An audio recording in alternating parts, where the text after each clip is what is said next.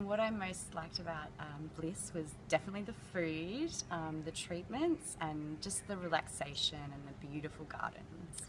Jenny had been here before, so it's obviously worth coming back to.